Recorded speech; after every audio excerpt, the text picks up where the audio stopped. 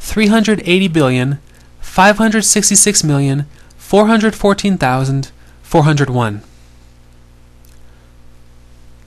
Just some of the numerical analyses and features have been presented here. The law of chances indicates that these features could not have occurred by sheer chance or accident, but that they were arranged and designed. Many books in the world have been examined to see if there are similar numerical features. Much time has been devoted, for example, to the books of classic Greece, in an effort to find similar mathematical structure, but no such phenomena has yet been found. Indeed, there are many marvelous numeric designs which run through the 66 books of the Protestant Bible. These are patterns which bind the books together into one great book. If a single book is added or removed, certain numeric designs or chains which tie these books together are destroyed. And considering the Apocrypha, the Bibles of the Roman Catholic and Greek churches, there is no evidence of numerical features and designs in those Bibles. These numerical facts and features found in the Protestant Bible act as a safeguard and check against tampering with the divinely planned number of books. This observation has caused an author to state, "The amazing numerical facts and designs are interwoven in the Bible text in such a peculiar and marvelous manner that no power on earth can blot them out. They are woven into God's Word as a thread is woven in a dollar bill to assure its genuineness. They are imprinted on the pages of Scripture as watermarks are imprinted in paper for verification and identification. They guard the Bible against errors and interpolations as the intricate designs on a banknote or check guard against counterfeits and interpolations. God has marked His Word in a marvelous manner."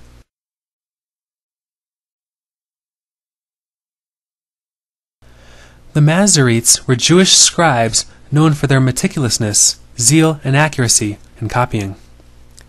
Comparisons of the Masoretic text with earlier Latin and Greek versions have shown very careful copying and little deviation during the 1,000 years from 100 BC to 900 AD. These scribes were very accurate and dedicated to the Scriptures. The accuracy of these texts was further confirmed by the Dead Sea Scrolls. The discovery of the Dead Sea Scrolls at Qumran has been hailed as the outstanding archaeological discovery of the 20th century. The Dead Sea Scrolls were found in 1947 when a young Bedouin boy found some strange clay jars in caves near the valley of the Dead Sea. Inside the jars were leather scrolls. The Dead Sea Scrolls sat untouched in a perfect arid environment for approximately 2,000 years. The Dead Sea Scrolls include a fully intact and complete copy of the Book of Isaiah, a fragmented copy of Isaiah, and fragments of almost every book in the Old Testament. A comparison of the Dead Sea manuscript of Isaiah with the Masoretic texts reveals them to be extremely close and accurate with each other. Here is a section of Isaiah 49, 5 through 16, in excellent condition from the Dead Sea Scrolls collection. Based on various dating methods, including paleographic, scribal, and carbon-14, the Dead Sea Scrolls were written during the period from about 200 BC to 68 AD. Many crucial messianic manuscripts, such as Psalm 22, Isaiah 53, and Isaiah 61, date to at least 100 years before Christ. These Dead Sea Scrolls, dating before the time of Christ, have enormously supported and verified the Old Testament version that we have today and the accuracy of the messianic prophecies. Phenomenally, the Dead Sea Scrolls, written and sealed 2,000 years ago, are in incredible agreement with the translation of the Old Testament that we use today.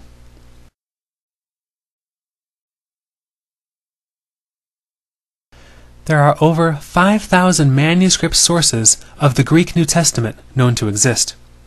These manuscripts were written mostly on papyrus or on parchment. The enormous amount of manuscript evidence which has survived to our time contains all or portions of the New Testament. Some of the major contributors to the New Testament that we have today are the Codex Vaticanus and Codex Sinaiticus. These are two excellent parchment copies of the entire New Testament, which date from the 4th century AD. We also have an early Chester Beatty papyrus. This source contains fragments and portions of the New Testament that date from 200 years before Vaticanus and Sinaiticus. This Chester Beatty papyrus, P45, P46, P47, is dated around AD 180 to 225 AD. Also is the Bodmer papyrus, P66, P77, shown here, dating to 200 AD. Incredibly, from just the Chester Beatty and Bodmer manuscripts alone, we can construct almost all of the New Testament. These sources give us all of the Gospel of Luke, the Gospel of John, Romans, 1st and 2nd Corinthians, Galatians, Ephesians, Philippians, Colossians, 1st and 2nd Thessalonians, Hebrews, and portions of the Gospel of Matthew, the Gospel of Mark, the Book of Acts, and Revelation. The oldest known New Testament piece is a papyrus fragment containing John 18, 31 through 33 and 37. It is the Rylands Papyrus, P52, and dates from around 130 AD. This brings us back nearly to the 1st century AD. This gives evidence that the Gospel of John could not have been written later than 130 AD. Also for an early source is the early 1 Peter Papyrus. This is an Old Greek manuscript from 1 Peter, around 200 AD. Plus there are many other scripture manuscripts, such as these codices discovered. In summary, there are over 5,000 manuscript sources for our New Testament text in Greek alone. In addition, there are more than 1,000 manuscript sources in Syriac, Coptic, Armenian, Gothic, and Ethiopic, plus 8,000 copies in the Latin Vulgate. In all, the New Testament has over 14,000 sources for the modern text that we use today.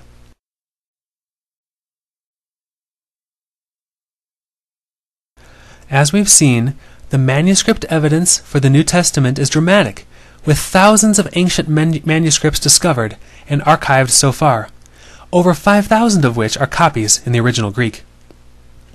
This manuscript evidence far surpasses the evidence we have for other ancient writings that are commonly accepted.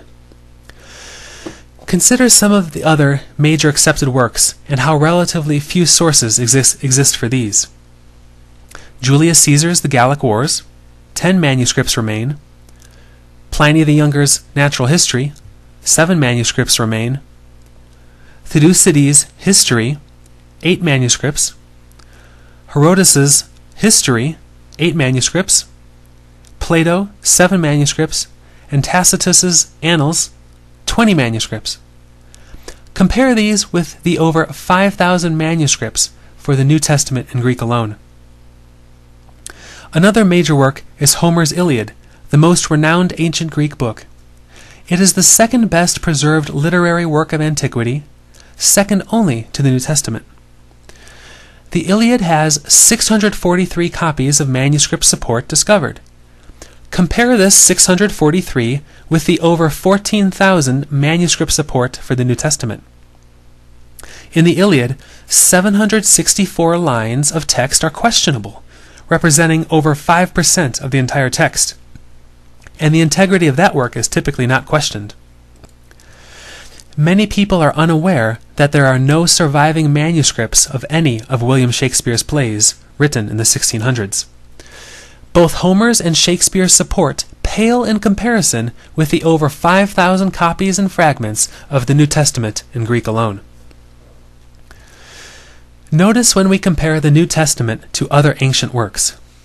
We see that the New Testament has thousands of manuscripts in support, while the other works have only few or hundreds. Comparing the time span between the original and the retrieved copies, the New Testament sources are much closer to the time of the original writings than are the other major